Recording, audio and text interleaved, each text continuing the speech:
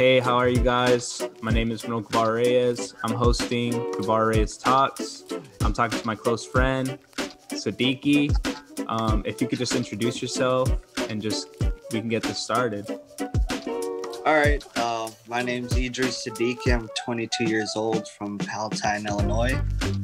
Very excited to be here today. Nice, bro. Nice. So yeah, I brought you here today because we were just talking and it ended up like, oh, dude, like, I knew you from the military and I was like, well, how's life now? And now you're an EMT. So I thought that was very interesting that you were able to do that. So I just wanted you to talk about that. So I'll go ahead and ask you, like, the first question about it is, how was your training for EMT and how long was it? Okay. So once I got out, I came back here and initially, I was going to college before I went in for firefighting. So, I went back and spoke to my academic advisor, and they told me that, regardless of what I do, I'm going to have to get this EMT certification. And at that point, I'd never even heard of, EMT. I had no idea what that is. Everybody knows who, paramedic is, but EMT is a level below that. So I took it through Harper, which is a community college.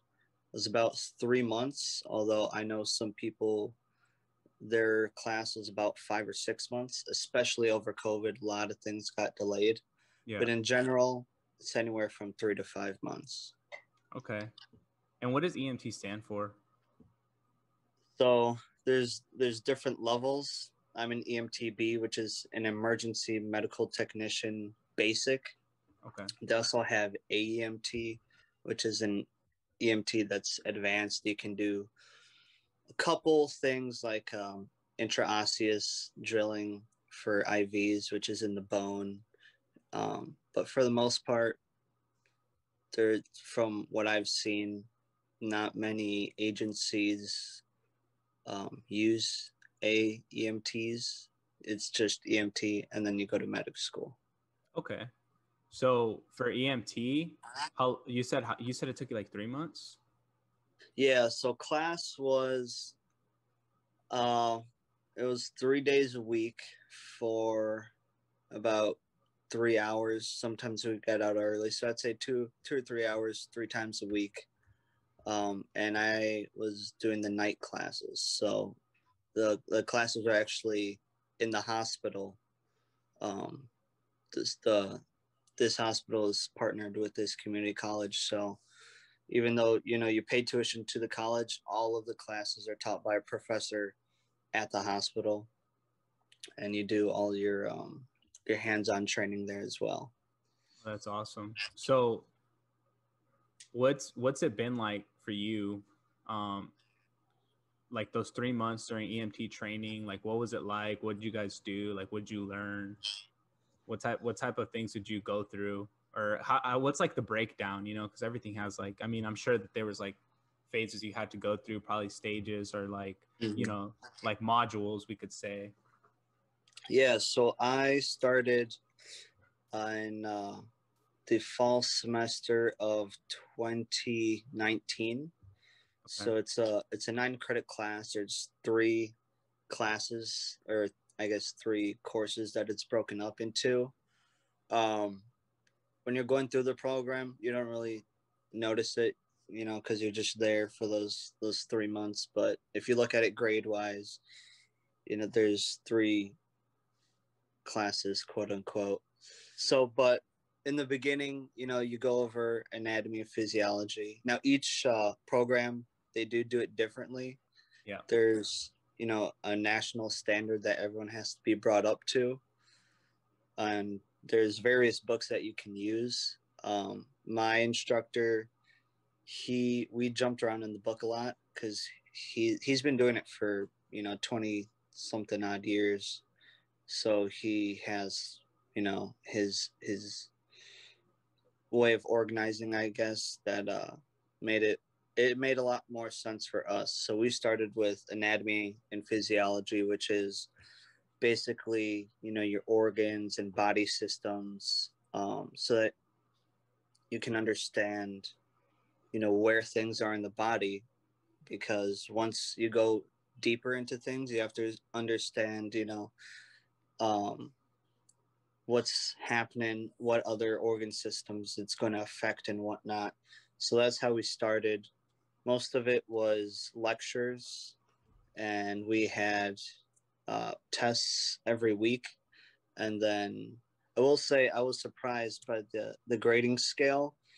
It's a lot harder than it was during regular.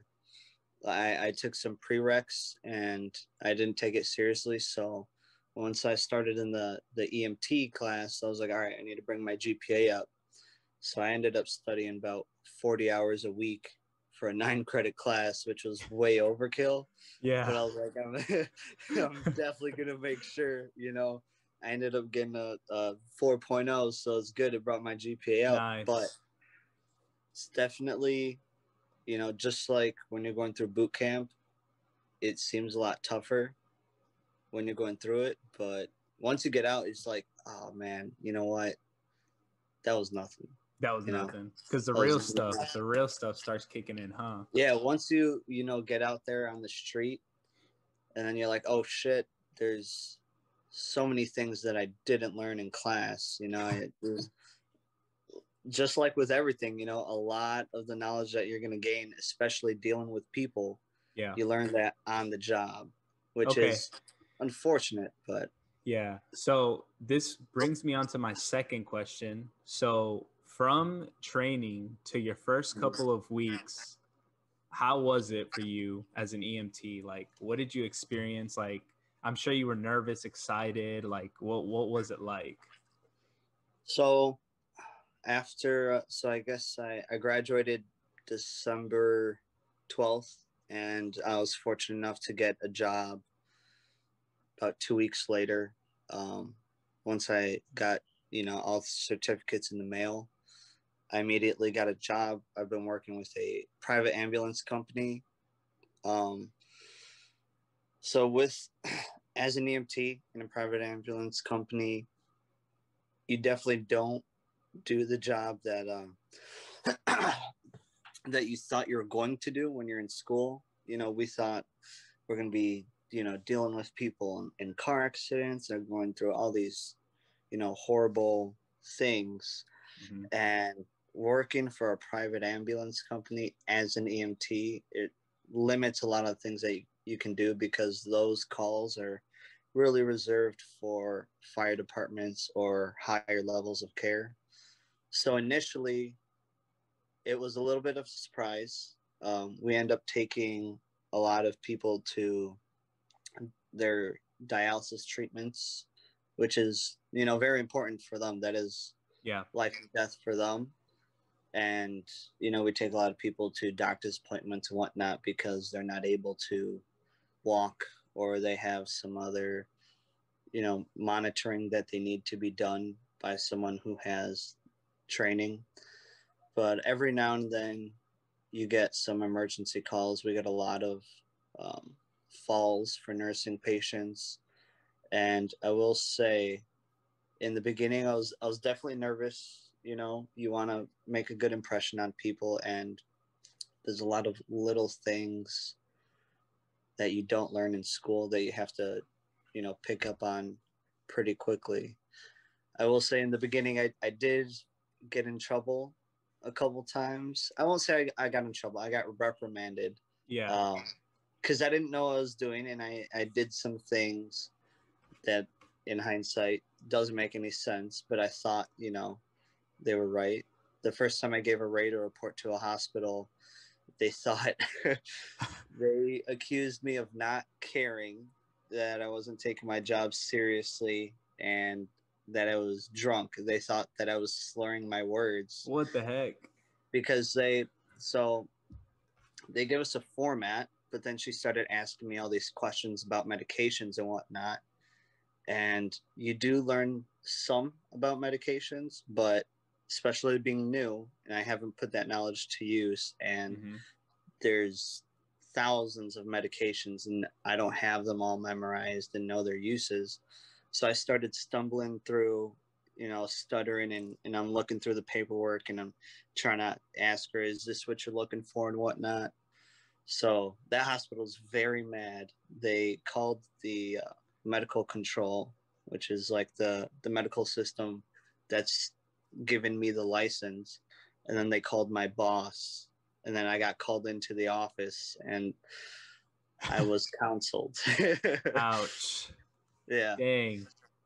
Yeah. But after that, practice makes perfect, as with everything.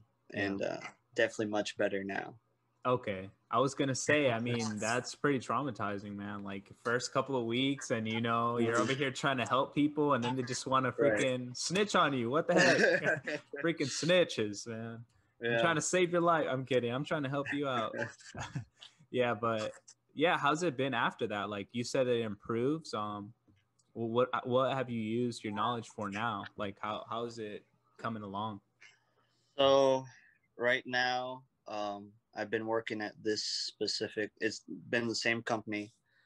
It's been about a year and almost 4 months. So I definitely have a lot more experience. I'm one of the more senior EMTs there. I've, helped train probably 6 or 7 people by now.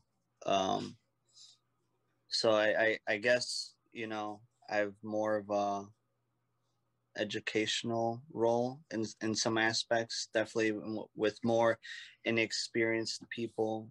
They come and ask you guys, or ask the older EMTs such as myself, for advice on how to do stuff and patient care and whatnot. But I took a class that the company offers called it's a ALS assist class. So what that basically enables me to do is work with medics. So, I'm an EMT getting to work with a medic. And since I'm working with a paramedic, I get to see those, I don't want to say higher quality calls, but maybe the more severe patients, who are going through a more severe, intensive medical problem. The gruesome stuff. I've been able to actually, put some knowledge to use, as well as learn, more advanced things that they don't teach you in school from the medics. Learn how to start IVs, spike bags, give some medications. Okay. So stuff like that. That's what I've been doing for the last 6 or 7 months, and it's absolutely wonderful. I was talking about another coworker of mine who she works with medics a lot, and we both said it's that rush, that adrenaline, you're doing what you thought you were actually going to do when you're in school. It's very addicting, and then you just want more and more. Okay, that's good though. You're enjoying it, and you're helping people out, so it's like a win-win. Another question that I wanted to ask you, now that you kind of just keep transitioning perfectly into it, because I was gonna ask, how's the transition like? How can you progress, like the EMT to paramedic? Is it the easy switch? Can you, like, since right now you said that you have the ALS, like you said you got that cert, or you're like working with it? You can you easily, like, transfer into a paramedic and just be a full-blown paramedic? Or can you, like, are you gonna try to progress into it, or are you just gonna stay at EMT the whole time? There's definitely some people who become very comfortable in the EMT role. It's not a very demanding job, and the pay is not bad. It's not bad. Yeah. It's definitely not where it should be, but you get paid. You get paid. Yeah. What's the numbers, if you don't mind me asking? So right before I got hired, the city of Chicago passed some sort of ordinance where they were requiring businesses to start paying $15 an hour. Okay. So prior to me working there, they were getting paid around $13, and now we're getting paid $15. Okay. And that's just for an entry-level EMT. If you have, prior experience and whatnot, they can they'll definitely pay more. It's, a sliding scale. Some people get 16, 17. I've heard of people, who've worked for a couple of years are getting $19. Nice. But for entry-level EMT, 15. For entry-level medic is 20. And then if you go CCT, which is a higher training you can do as a medic, that's 24. Oh, wow. Okay. Yeah.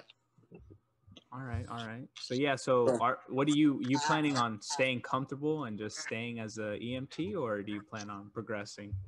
Yeah, absolutely not. Absolutely. I purposely work with medics as much as humanly possible so that I can learn, you know, as much as I can from them. I do believe that to a point I annoy them with all my questions, but I'm just trying to learn Yeah. as much as I can. I'm actually in the process of applying to a couple medic programs, so hopefully this fall, if I get into them, because it's very competitive, I'll Yeah. start medic school, and then once I finish medic school, then I'm gonna go do nursing. There's a lot of opportunities out there. If you become a medic or a nurse, there's a great many things that you can do. So I'm just trying to prepare myself for that next step. Great. That's Yeah. great. I like that. I like that. Saturate them with questions. What's the Absolutely. worst? What's the worst they're gonna do? Say, I don't want to talk to you anymore. Like, okay, like I'm just trying. I'm just trying to learn. I'm trying Right. to get all the knowledge I can so that I can Mhm. progress. I'm trying to be in your shoes, do a better job, help people out. So that's great though that you're trying to progress. I really like that. Yeah. So about how long does it take? From your point, do you think how long would it take if this fall everything falls as you want? You beat the competition, which I'm sure you will. You got it, bro. I know you do. Thank Um, you. you beat the competition. How long before you become a paramedic? So you've already been, working as an EMT. It took you 3 months, and now you've Mhm. been working for about a year and 4 months. Mhm. About how long do you think it'll take for you to possibly be a paramedic or start nursing? So, um, so the application process for a medic is a little. Uh, there's a lot to do, right? So you have a lot of paperwork that you have to turn in with all your certs to make sure that everything's up to date. You have to get letters of recommendation, and then you turn in your application. There's an interview process. There's a written test. Then there's two in-person exams that you have to do. One is a medical trauma, or one is a medical assessment, and one is a trauma assessment, so that they can see your skills. So, incorporating all of that into a package, and then you're applying to a program that has 20 to 25 seats, and there's usually 60 to 80 people applying, for each one of those programs. So if you get in, it's very intense schooling. Most places are 3 days per week. Some of them are 5. Yeah. And you're usually going to be in school from like 9 o'clock to 3 p.m., something like that.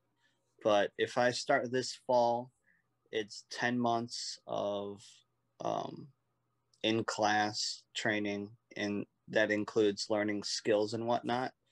And then, depending on where your program is, you'll have an internship with either a private ambulance company or with the fire department. Okay. So the programs that I'm trying to get into, they all have an internship with a fire department, so that I could hopefully, because fire departments definitely see a lot of, those 911 emergencies and a lot more trauma. You'll see gunshot wounds and stuff like that. Yeah. And, more interesting calls that on the private side, you're not really going to see. And since I already work for a private with medics, I'm already seeing a lot of those calls that you would see in those other programs. Okay. So in total, 10 months to about 12 months. That's Okay. just for medic. And then nursing is about 2 years. Yeah, my cousin's doing nursing. You know, she's almost there. She's almost there. She's stressing out though. Like she's like, it's stressful. I hate it. Like, but she's like, well, I passed this test, so I have to pass the other one. Like Right. Might she's as well excited just keep about moving it. forward. Yeah. Yep, that's it. Yep, she's loving it. Dang, that's pretty good though. Honestly, I think that that's a really good time. You know, I mean, Mm. wait, how much of your degree have you done, if you don't mind me asking? So I started getting a fire science degree back in like 2017, right after high school, and I only completed half of that, and then I dropped out to enlist, and then I ended up getting out a little bit early, you know. So No, I know the story. No worries. so now I actually have an appointment on Monday to talk to an academic advisor who specializes in like nursing and medical advising. Yeah. And I got to figure out because now I'm changing, you know, to I guess they told me it'd be a nursing degree, but I can't change it until I'm into the nursing program. So right now, it's an Associates of Arts, and there's some, you know, humanities classes and whatnot that I have to take in order to get the degree. Yeah. But as far as like classes that I need to take, you know, for my career, I already have my EMT. I have all my national certifications. So once I become a medic, I just have to take some of those other gen eds and other really not very pertinent classes that they just want you to take, and then I'll have a degree. Nice, nice. Question for you that I totally forgot to ask. Sure. During those 10 months, how much is like the medic school? Like how much does it cost to go to it? Like the tuition for So it? I've seen it's fairly affordable. I've seen as low as 3,500 up to $6,000. Okay. And And the thing is, that's in total for the 10 months? yeah, Oh, nice. yeah. And with paramedics, it's really, you know, the amount of knowledge that you're getting is pretty comparable to nursing. It's technically supposed to be a 2 year course, but they condense it into 1 year, so it's very intense. Yeah. So if you're able to, you know, get through medic, you should be able to basically do anything that you want because you're doing a 2 year course in 1 year. Yeah, yeah, you're doing crunch. Hey, that's how it is. You know, sometimes you just gotta crunch it, get it done. It's Absolutely. so much better. It's a lot, you know, it's saturated and it's like very Mhm. heavy in knowledge, but once you're done, you know, like you said, most of the time with experience, you know, with the job, on the job training, it really is like that. Like you can go to nursing school, you can read all the books, you can figure it Right. out 2 years, 10 months, but Hmm. being there in real life is very different, you know, and you're going to be dealing with Absolutely. specific things. So, yeah, makes sense. It's better, I guess, to condense because you could always look back and learn more, you know. Right. But the experience part, you just have to The experience experience it. is much better. Yeah, You have to know what you're talking about, and you have to, you know, be able to understand. But there's a lot of people that I've met. They're very book smart, but for whatever reason, you know, it just doesn't click. it And doesn't. you have to understand that with the patients, the sorts of patients that we're seeing, you know, the book's really a guideline. But just because the book says this should happen doesn't mean that that's going to happen.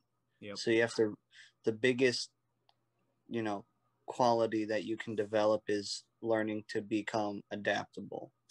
I've literally, you know, had situations where I've had to take out my knife and cut pieces of equipment and tape them together to jerry rig something so that this person could breathe because, you know, what we had didn't fit the sort of connection that they needed or whatever the case may be. Yep. So you have to really be able to adapt and know and understand the human body so that you can know what you're talking about. Nice, nice. I like that. adapt and overcome, Yeah. question mark. Yeah. I'm dead. What was I gonna say? If you don't mind me asking this, Sure. hopefully it's something you can talk about. What are your top 3 like craziest experience as an EMT with a paramedic, or just in general? Top 3 or just top 1, if you have one memory, like kind of gruesome, crazy, if any. Okay. So let's see. I have 3 choices. I'll do a funny one, and then let's see, what's a traumatic one. I will refrain from telling the sad stories, but I'll try and keep it a little lighthearted. All right, that's fair. So the first one, I guess, I was working in the city. This was closer to the south side, and I will say I'm from the suburbs, so I don't know very much about the city and whatnot, but it wasn't the best neighborhood, and we were called to a nursing home for a patient who was very aggressive. So we get on scene, and I've read some books about psychology and just to try and help deal with these sorts of patients, because we do get these sorts of calls a lot, and I have been able a couple times to successfully talk them into going to hospital and calming down when they don't want to, but it doesn't always work. So this lady, she not to be, I don't want to offend anyone or whatever, but I'm just going to paint this scene. So we were towards the south side. There were most of the people that lived there, the staff and the residents included, were African American. And this lady was the only white lady that I saw at the entire establishment. And she was a little racist, which made it a lot harder for, the establishment to provide her care. So she's about 500 pounds. We walk into the room. She's in the last bed by the window, and she's got, like 3 suitcases and just all these Victoria's Secret bags all packed up. She looks like she's about to go on vacation. So we're trying to talk to her, and she's already extremely irritated. She doesn't want to talk with us at all. And me and my partner are of a lighter complexion. I'm Mexican, so I have a little brown, but it's I guess it wasn't enough for her to be angry about it, because she didn't give either of us any problems. But she started threatening us, and she started throwing bottles of shampoo and whatnot. So we had to call the police.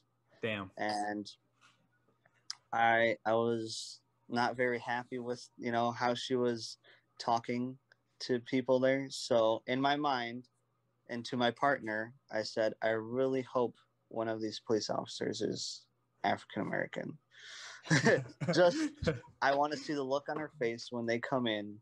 And her being as disrespectful as she was to everybody, how is she going to act once the police get here? And so luckily there was 2 cops. There's a white dude, and then there was a black female who came. And I was like, all right, sweet, we're going to see if she's going to act different with them or she's going to act the same. So the cops walk in, and initially, it's like when your parents walk in and you're in trouble, you start acting all correct. And she started, she was very pleasant, and we were talking to her, and then she started getting upset. And then she eventually came out. She started, dropping the N-word again. And I think she tried to refrain herself because there was an African-American cop there, but I guess she couldn't help herself. So damn, we ended up having to drag her out, put her on the cot.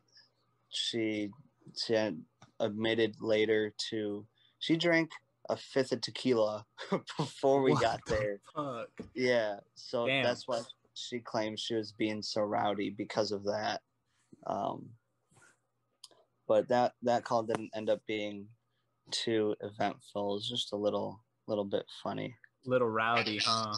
Little bit rowdy. Yeah, damn, that sucks, man. I hate, it's kind of ridiculous, with the topic of racism. Like, that's a rabbit hole I do not want to go into because that's some freaking, it's just avoid that completely. It's not necessarily avoiding it. It's just like the awareness that sometimes some people they don't even know. Like, I feel like if you grow up your whole life looking at the screen at a TV and all you see is a dog biting a human, and then you go outside and you see a dog, you're going to say it's going to bite me.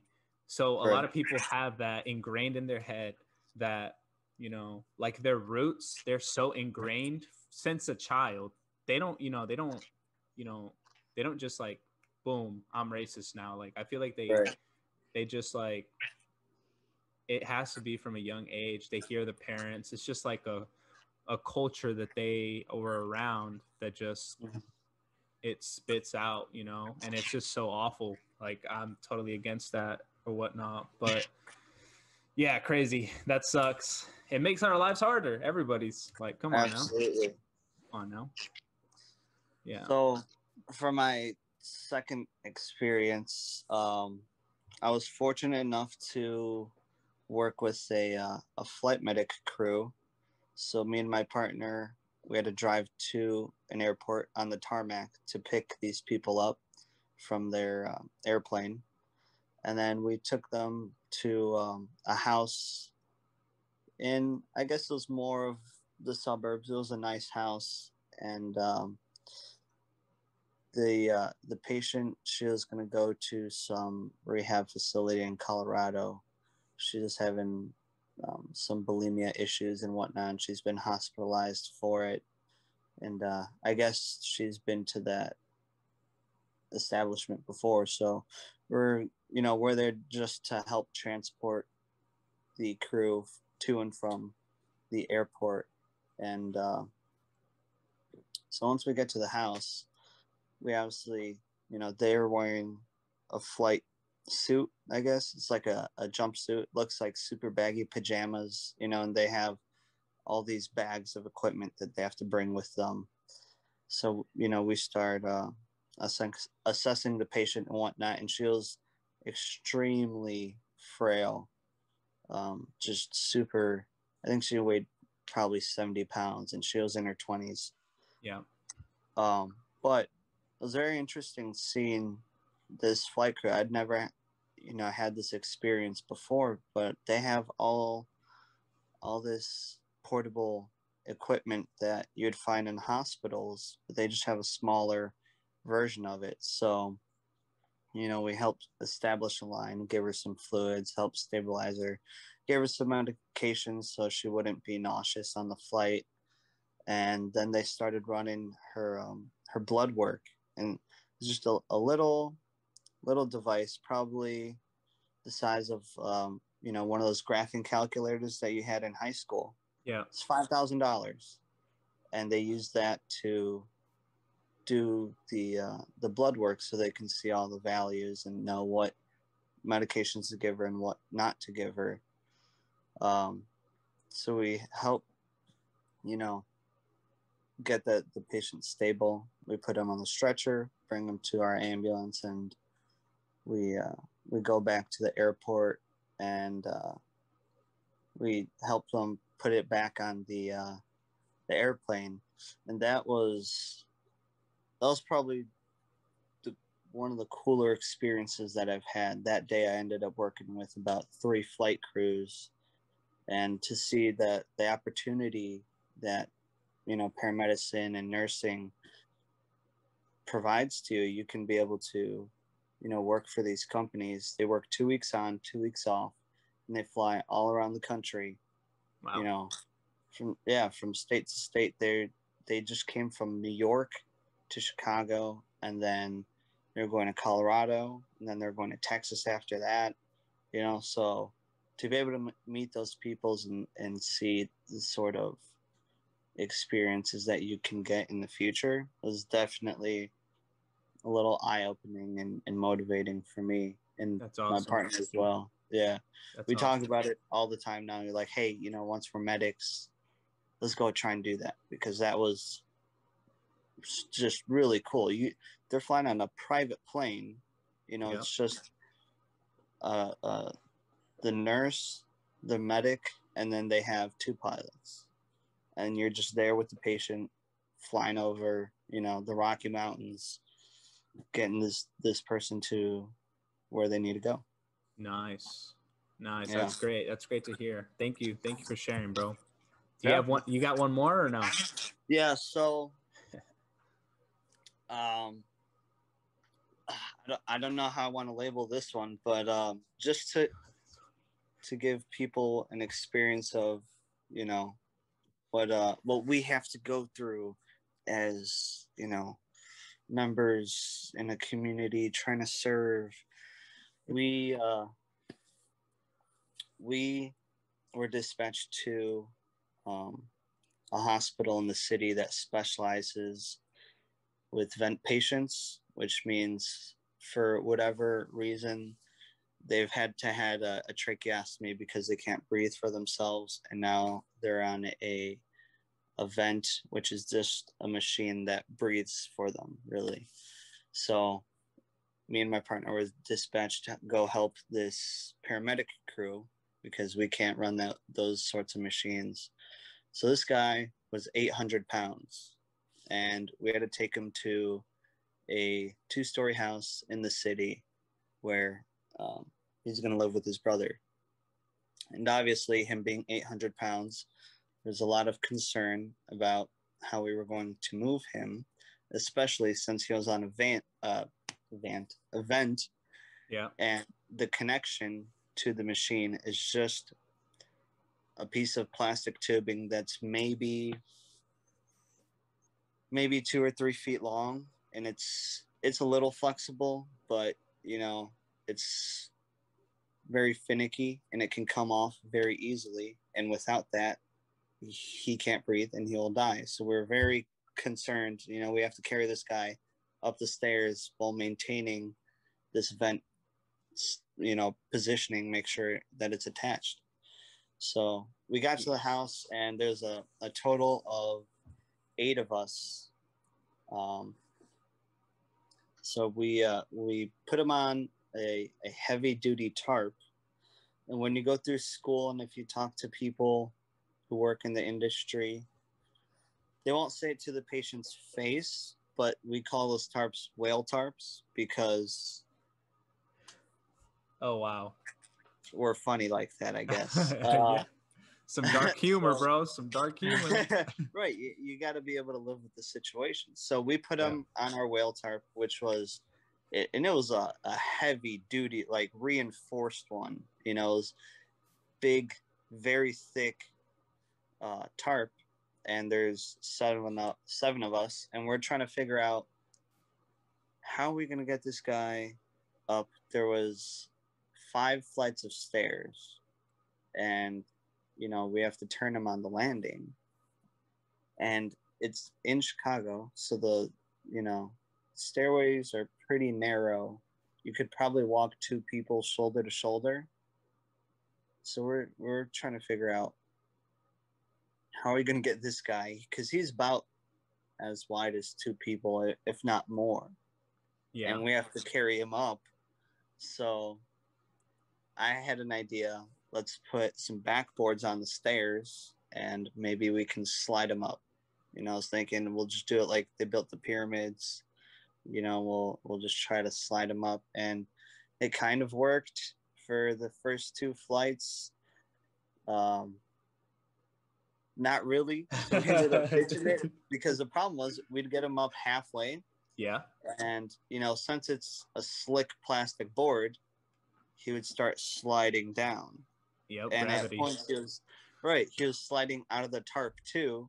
So whoever was on the bottom had to hold up his lower half, which is no easy feat because he was a very heavy man. Yeah. So we had two people in the front by the head and the shoulders that were pulling. We tried to have two people on the sides, but due to, the restriction that we had with him being so wide, it was really like one person on the side switching off, and they were just kind of making sure, that he's not slipping out of the tarp. Yeah. And then we had two people on the bottom, with his feet, and they would just be pushing. So about halfway through, me and a medic are at the top, and we're pulling, as hard as we can to try to get this guy up. And we hear this big rip, and the handle that I was holding just comes very loose. So we tore that tarp in half. There was just a clean break halfway through the tarp. And Wow. that is the only tarp that we have, Yikes. for someone that big. Uh-huh. So there was nothing we could do. We still had to use it. Dang, man. At this point, this was last summer. So it was about 80 degrees. We're required to wear boots, long pants, as well as an undershirt, and then our work shirt. So we're all sweating profusely. And I felt very bad for this man because we were, we're dripping sweat. We're panting, trying to catch our breath, and we're just dripping sweat right onto his face. And we're like, oh my God, like, I'm so sweating, sorry. bro. I'm sweating Right. just listening to this. Like 80 degrees, man. Fuck that. We started, taking off layers, and, we just had our undershirts on because it was, we were drenched, this was a lot of effort. And eventually, after much effort, we finally get him to the top. And, this was a brand new house, so there's no furniture or anything, wide open spaces. It was great. So we were thinking, okay, this dude's 800 pounds. They'll probably have a bed set up in the living room because that's what most families do. They have to be able to easily maneuver around and whatnot, and the living room's just the best place for that. Yeah. The brother apparently did not agree, so he had his own bedroom that we're supposed to bring him in, and the hallway that we're supposed to go through was narrower than the staircase that we just came up. Jeez. And then we had to take a sharp turn into the room. So what we did was, and I'm sure this isn't the best way to do it, but this is really all we could do at the time. We just laid him on his side and kind of just hooked him around. And, he got in. He got in, bro. That's the job. He got in, bro. All we could do. We just slid him on the ground. And then the best part, he has a hospital bed, which is great. They rise up and down. You can adjust it. But they sit probably 6 to 8 inches off the ground. And there's no way to make it all the way on the floor. So we had to get this dude. There's 6 of us. Or 7 of us. There was 3 girls and 4 guys. We had to pick up this 800-pound man, just 8 inches off the ground onto this bed. And that was definitely the hardest part, for sure. Yeah, bro. I bet even if you split it by 7, 100 by 7, that's only 700 pounds. This man's 800 pounds. 800 Y'all are at least all lifting at least 120, 130 each. Right. Rip. The positioning was not, if it was at the gym and you just got to lift, 150 pounds, fine. But this is a living person.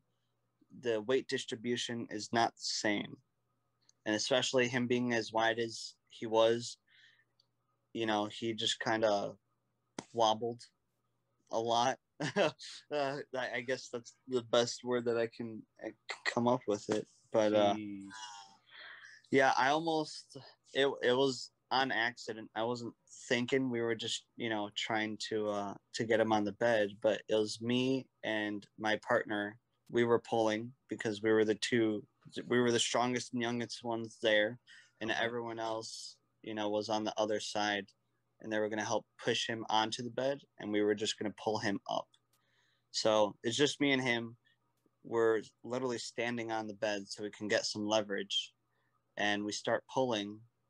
And I don't know, if your listeners lift weights or whatnot, but when you're pulling something, you need a brace sometimes. Imagine you're doing like a dumbbell row at the gym. You put your hand on the bench, and that was basically the position that we were in. So initially, I had both of my hands on the tarp, and I was not bracing myself against anything. So I was like, oh shit, I need something to push against so that I can pull harder. So without thinking, I just reached out and found my partner. And I pushed on him so that I could pull on the tarp, and ended up like pushing his arm deep under the tarp, and I almost made him fall under the guy. Oh, yikes. Yeah, it was. I apologized profusely afterward. He wasn't mad about it. He understood. We were just desperate to get this guy onto the bed. And, afterwards, there was a respiratory therapist there, and he said that was, the best teamwork that I've ever seen. Like, it was very coordinated. We all knew each other, so we worked very well together. But that's good. That makes it work even better, dude. That flow, that y'all were, morale was up, cohesion. Right. We were outside, we had our shirts off and whatnot. We took like a group selfie. Nobody touched each other though, because we're all like sweaty and hot and sticky. So this was before the social distancing, but it was, it was funny. It was great. And then we had if I can see that picture, I will love to see it. I need to see that, bro. I need to see it. I don't have it, so I'll text some people and see. All right. If they can send it. Send it to me, but yeah, I can send it over. How long was that whole freaking I don't even know what to call this process, experience? Yeah, how long was it, man? Probably an hour and a half, maybe 2 hours. Damn, that was literally a workout. We call it the well tarp workout. Yeah. It was good times. Yeah. Like I said, man, thank you for sharing. That's really great. I appreciate it. I enjoy your perspective, and that's great. I'm glad you were able to share what you were to share, and I just wanted to thank you for that, because you have no reason to share this with me. There's just I have to brag to somebody. That's true. Yeah, that's true. Oh man. Well, do you have any questions for me, bro? Anything? Well, I mean, I can ask you some personal stuff once we get off here, but how I'm looking into starting the podcast stuff myself. Yeah. How would you recommend, getting it started? It's pretty easy, actually. I could definitely, you know what? I'm going to wrap it up, and then we can talk after for sure. All right. Yeah. Well, thank you again for coming on the show, and thank you for having me. Yeah. This was very fun. This is my first podcast. Awesome. Idress Siddiqui, it's my boy. I hope you guys enjoy this podcast and his EMT experience. And again, thank you. And yeah, that'll conclude it.